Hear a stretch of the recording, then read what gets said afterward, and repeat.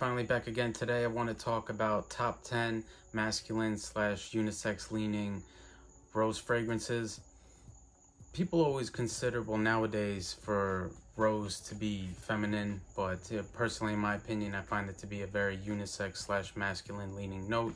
And as a matter of fact, a lot of vintage fragrances and back in the day used rose in masculine fragrances, and things like lavender was considered feminine, but modern times it feels like that has switched, right? But the Middle East has always, as far as the men, always would wear rose, and I think they definitely know the way, in my opinion, when it comes to that. And so let's just get right into it. First one I want to talk about is a fragrance that was gifted to me, so you can say PR from the brand owner, but I really do enjoy this. The materials are A1, and that is La Douleur Exquise by Les Abstraits. And as you can see, I have put a little dent in there. Gorgeous kind of this natural Bulgarian rose, this nice animalic leathery castoreum, which again is also natural. Some nice kind of clean patchouli in here that's also natural. Some orris butter, natural. A bunch of spices in here, a bunch of different resins in here as well. Just something very special about this one, in my opinion. And so that will be, I guess, number 10 on the list. Next up is a vintage that I personally, in my opinion, I think is kind of like a hidden gem, and especially for the price that you can get this. I'm not sure, I got this a while ago, and so maybe Anooj at Enchanté Perfume still has some in stock, but this is Azur Actor.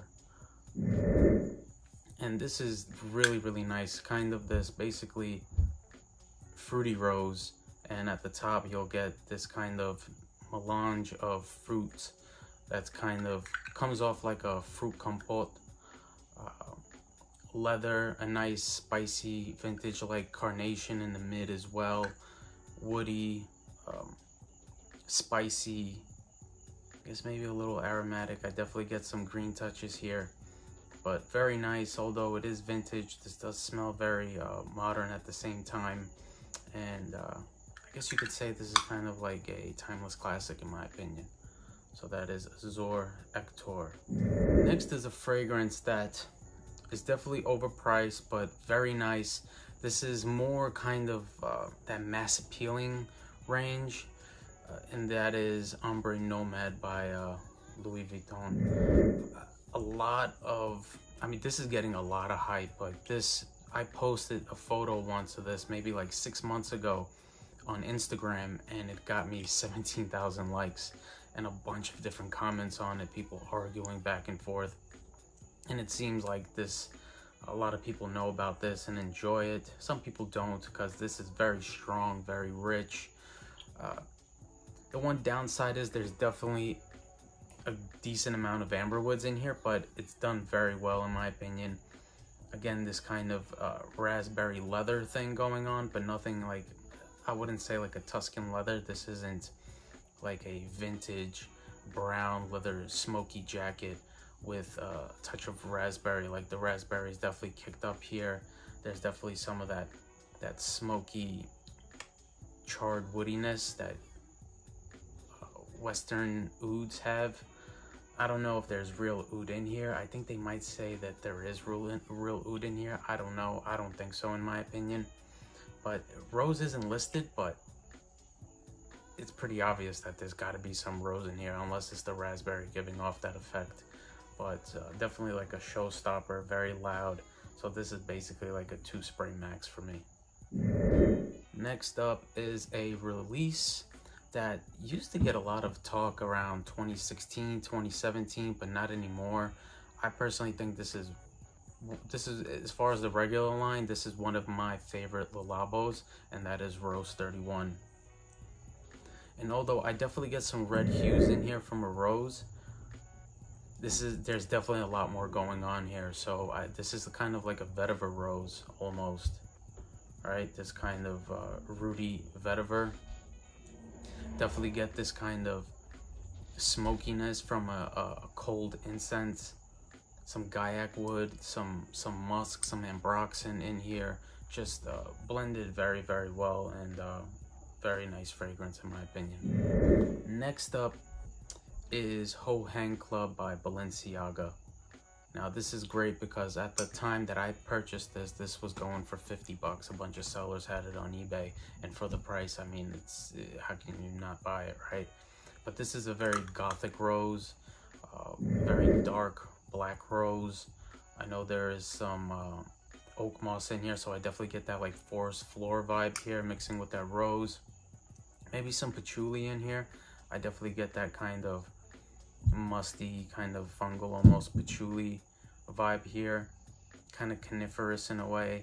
Very, very nice. I don't know what it goes for nowadays. Who knows? But at the time, this was definitely a steal. Ho Hang Club. Next up is a fragrance that has encens in the title, and you could probably guess what it is, but in my opinion, I get mainly rose here, and then I do right behind it, I do get ambergris, and then I do get some of that incense, and that is Encens Mythique by Guerlain. This fragrance is kind of like, the best way to describe it is basically like being on the ocean on overcast skies, right? Fog, rainy. Just very, very nice. Just something mysterious, something about it.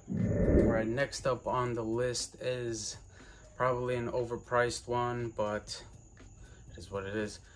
It is Roja Parfums Amber Oud.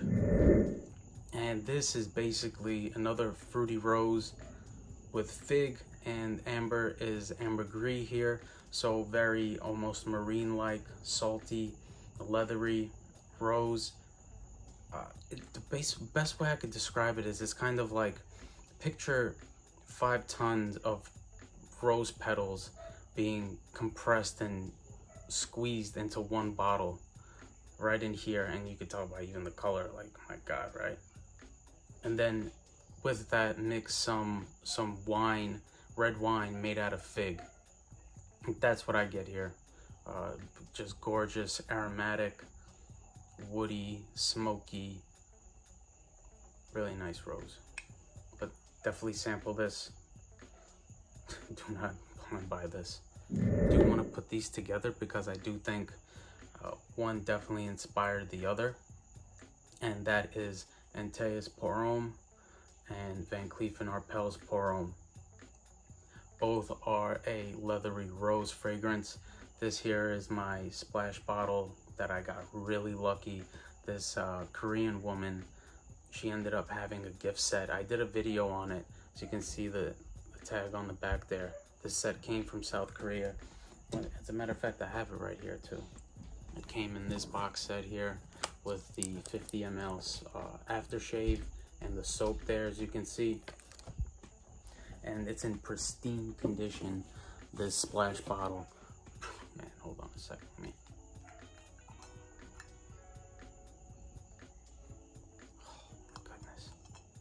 Something about this, it does something that no other fragrance I've smelled does, and that is this, the rose in here slowly blooms, right? It kind of starts as like a stem, and then it starts to bloom slowly the longer you wear it.